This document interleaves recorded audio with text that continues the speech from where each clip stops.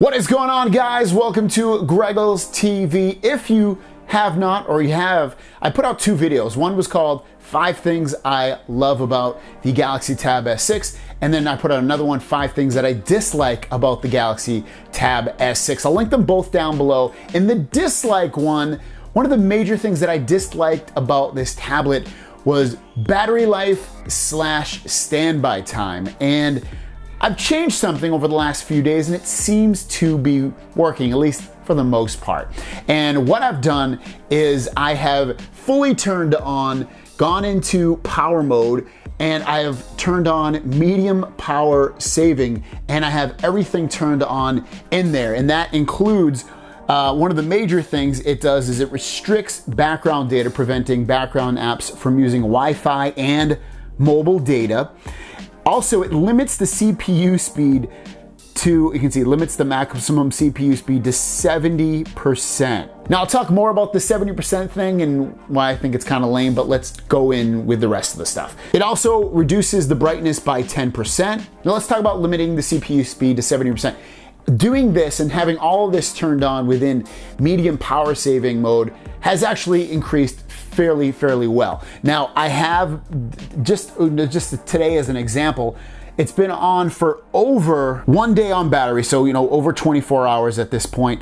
I've had 2 hours and 30 minutes of screen on time, and I'm at 29% battery life, which to me is awesome because previously on my 5 things I dislike, I didn't have any screen time and it was at 61% battery life. And when I look at battery usage, it doesn't look, there's nothing that generally stands out all that much. Android OS is at 8%, Android system 7%, device idle, which is 1 day, 5%, Google Play services 1%. So nothing's like killing my battery life.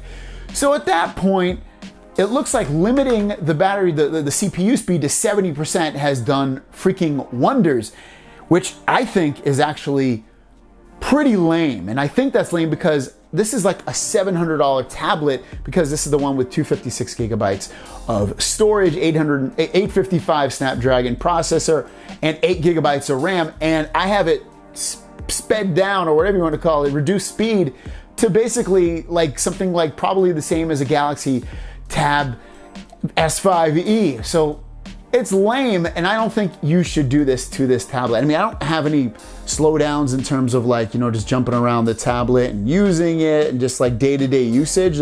Honestly, there's no lag or anything, which is awesome to me. So that part doesn't bother me, which I thought there would be some kind of lag, but there's not. But the fact that I have to reduce the power of this just to get okay battery life, that's not cool to me. So I don't know, it's tough to totally recommend this tablet. I was looking through some of the comments of the things that I disliked about this tablet, and some of you were like, oh, I love this tablet, it's awesome. I get amazing battery life. So I know there's gonna be people out there that generally do get good battery life. I'm personally not. I know others are not getting good battery life with this as well. Maybe it's an update that needs to happen, but thus far, I would tell you to probably hold back on buying this tablet if you're thinking about it, or keep in mind that you know what, you might want to return this if you're getting bad battery life like me, because it's a great tablet overall in terms of what it does on the basics, in terms of, it's fast, it's fluid, the screen's beautiful, the sound is awesome. It's just an awesome tablet. But having to charge this every single night, basically, or every day and a half especially when I'm not even barely using it, that's a no-go for me. Let me know what you guys think in the comments down below. Thanks for watching. See you down the road. Peace.